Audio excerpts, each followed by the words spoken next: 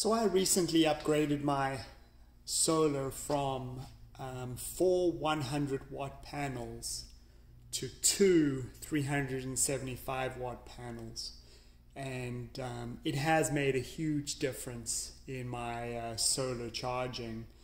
My 400-watt panels, my 4 100-watt panels at most delivered about 250 watts of energy. Solar panels are all rated for, best possible conditions, laboratory conditions, and you don't often exactly get what they are rated for.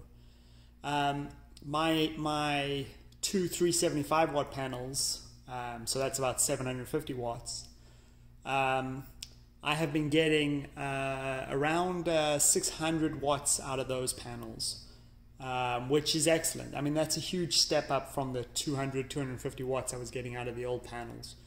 And 600 watts really lets you charge back your power wall really quickly.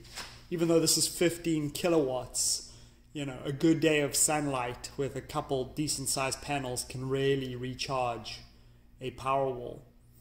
But this video is less about the power wall and more about encouraging people to play with solar.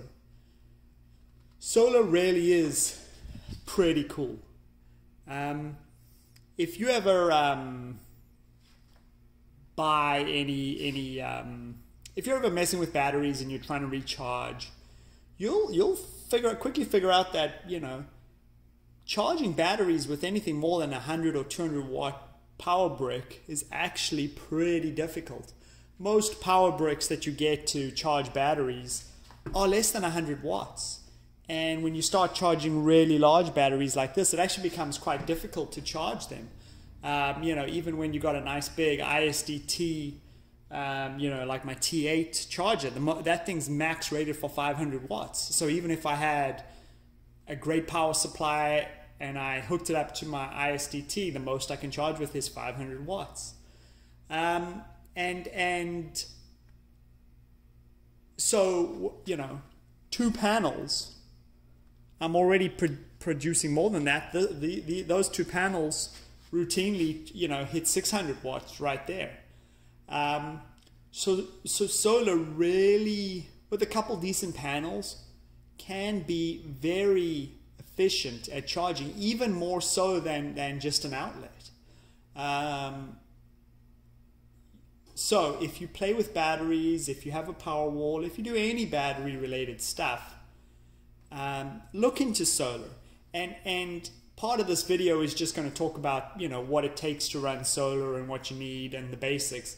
And I want to keep this very simple. I'm talking about people who are on a budget, who only want 1 or 2 panels, who are just doing hobby level stuff with solar. That is what I want to focus on, because I went for a long time without any solar, and I added solar, and solar really has added that extra dimension to my hobby work. And I want to encourage people to explore solar, because it's not expensive and it's pretty cool what solar can do. So let me show you around what I had, what my current setup is, and what it takes. So these are the 4 100-watt new power solar panels that I had on my house before. I've taken them down and replaced them with some new panels, which I'll show you in a second. They were fine, but I never quite got the 400 watts out of these. The most I've ever seen out of them is about 250 watts. Now, part of that might be the way I wired them. I actually had to put all of these in series for a total voltage of around 70 to 80 volts. And the reason I had to do that is my solar charge controller wants 1.5 to 2 times the battery voltage from the solar panels. So that I've got a 29 volt battery, which means I needed at least sort of 45 to 50 volts as open circuit voltage from the solar panels, and these are 20 volt panels, so I needed at least 2 to 3 of these in series in order to get the voltage needed by the solar charge controller. And so I ended up just putting all 4 in series, and it worked fine, and the solar charge controller took it. But when you put things in series, they're a bit more they're a bit more susceptible to shading, and if one panel's not performing, it kind of messes up all of the panels. So I would have preferred to put them in parallel, but I didn't. And so anyways, they served their purpose for a while, and now it's time to move on to some new panels. So here is the back of my yard. You can see my two panels that I have. Those are both 375 watt panels, and they're just mounted on the back of my house in my yard. And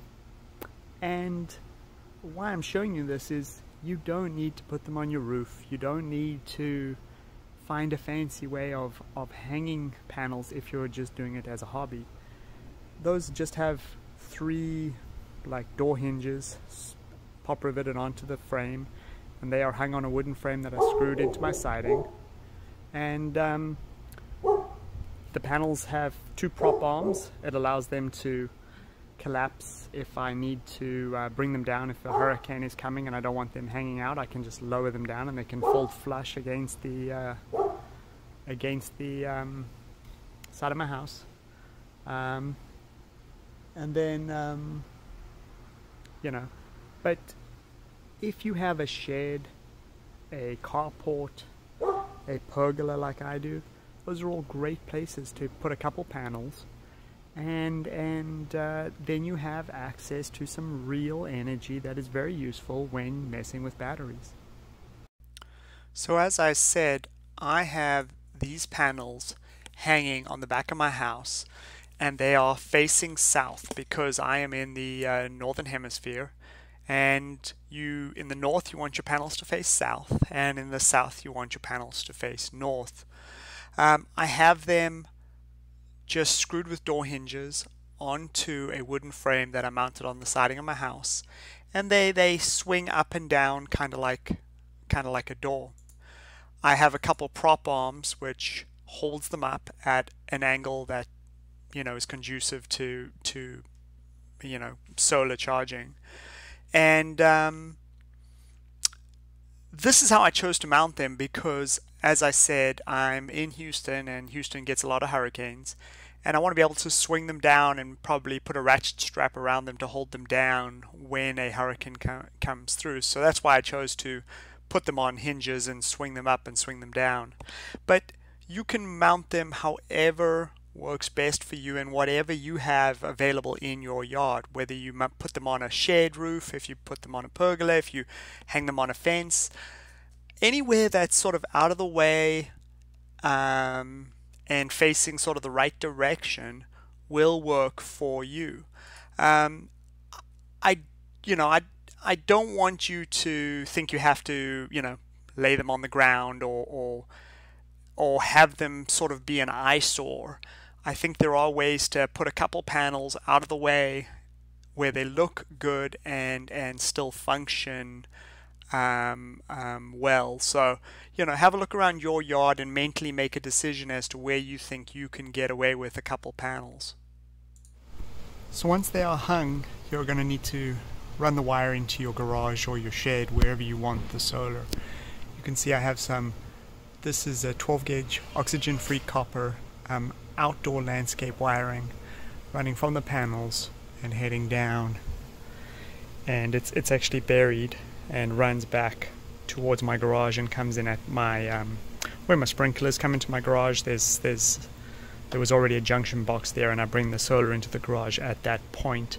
Outdoor wiring is burial rated, and this low voltage outdoor wiring is relatively inexpensive and hardy and is outdoor rated, so I highly recommend it if you're just doing some DIY solar. So there is my incoming solar. It is going to my MakeSkyBlue solar charge controller.